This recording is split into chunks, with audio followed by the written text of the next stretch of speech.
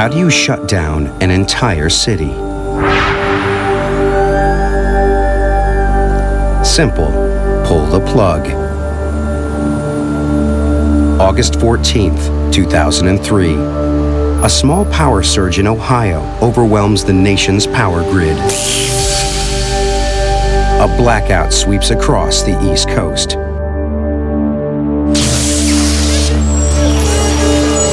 For nearly 24 hours, America's biggest city is powerless. The blackout was terrible. We lost everything in this island. The whole New York City went down. There was no power. It was one of the worst days of my life. I was stuck on the train. I'll never forget that.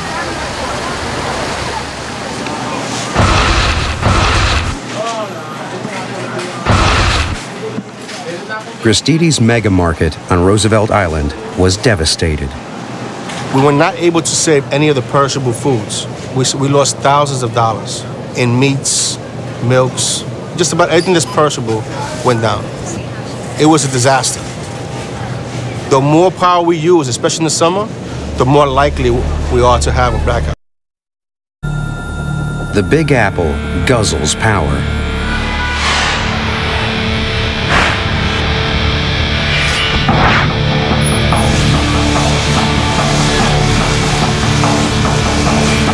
Every day, New York City consumes more energy than many African countries.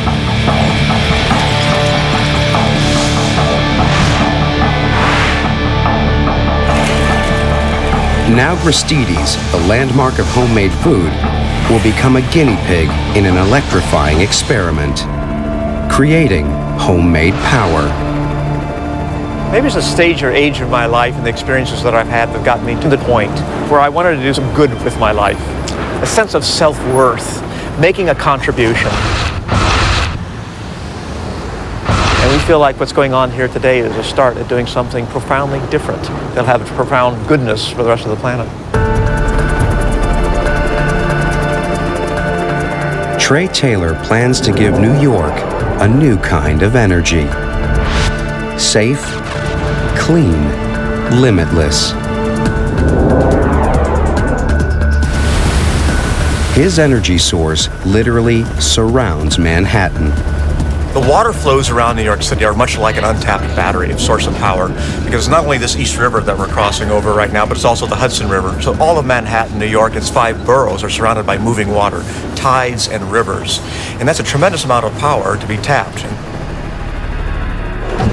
Trey has spent 7 years developing the technology to harness that power.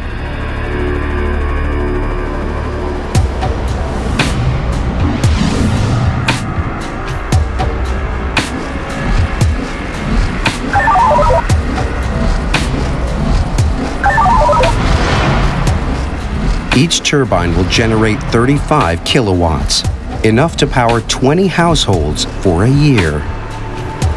This system is an underwater wind turbine using the tidal currents to generate electricity. Now that hasn't been done before. With these first 2 turbines and the 4 to follow, it'll be the first field of underwater wind turbines producing electricity. And if we keep this up, we could make New York City the world's largest renewable energy city. Trey's turbines are about to debut off Roosevelt Island. It's a partnership between the state of New York and private investors.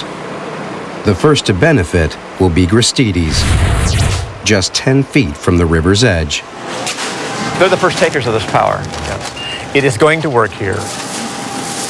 And then from New York, the rest of the United States, Canada, the UK, and then off we go into the developing countries.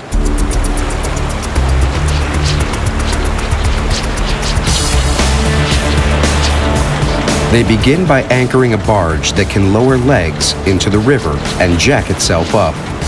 A safe platform to work on. They'll need it. Dutch sailors named this channel Hell's Gate.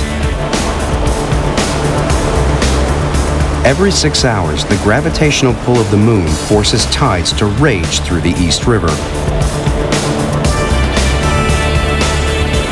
For Trey, it's both a blessing and a curse. These currents are moving at about 4 knots, and that's about the speed a sailboat goes. Now, if people have never been in the water, that's the kind of stuff that'll just knock you over. That's really very fast water. But for us, that's good. That's a lot of energy in that kind of water. 2 divers will bolt the turbines onto their foundations on the riverbed. It's only safe to dive between the tides when the water is briefly calm. Their window, less than an hour.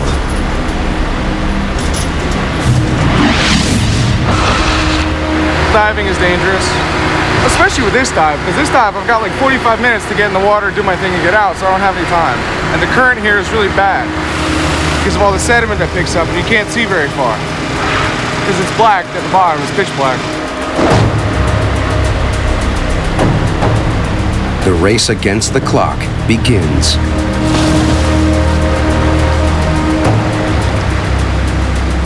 If the divers don't finish in time, they could be swept away, turbines and all.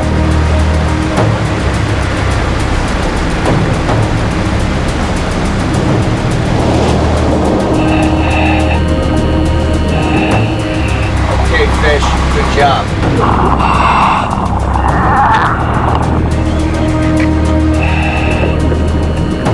15 feet underwater, the visibility is an arm's length.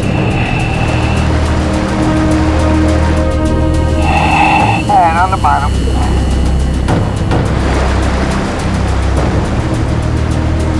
It's so dark below, the divers need a compass to guide the turbines into place. Yeah, 2 bolts is about 245. Roger. 225. 245. 245. Yeah. All stop. All stop. Not to talk. With more than 4 tons of steel overhead, it's a touchy moment for everyone. Swing it back and touch. Swing back to the left and touch. Roger. Roger that. There are risks. If they release it and this thing yaws or the current's picked up enough, it could spin and it could hit the diver, hurt the diver. Just a touch down, Roger. All stop. Nice. The number 1 turbine is in place. Beautiful, Van. The tide changes and the current picks up speed. It's working.